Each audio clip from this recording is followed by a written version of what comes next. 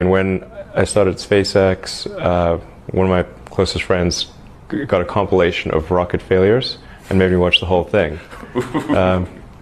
And there were lots of people that tried to talk me out of it. And the joke was, you know, how do you make a small fortune in the rocket business? Well, you start with a large one.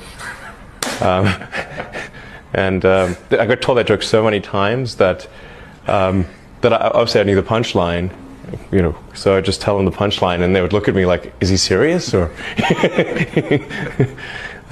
or it's like, say, "Why did you start a rocket company?" I was trying to figure out the fastest way to turn a large fortune into a small one. That seemed like a good way to go.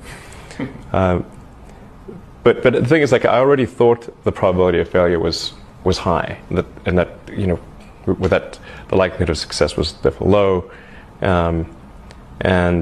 So this was not new information. I thought maybe SpaceX had, I don't know, 10 or 20% chance of success, and Tesla probably similar.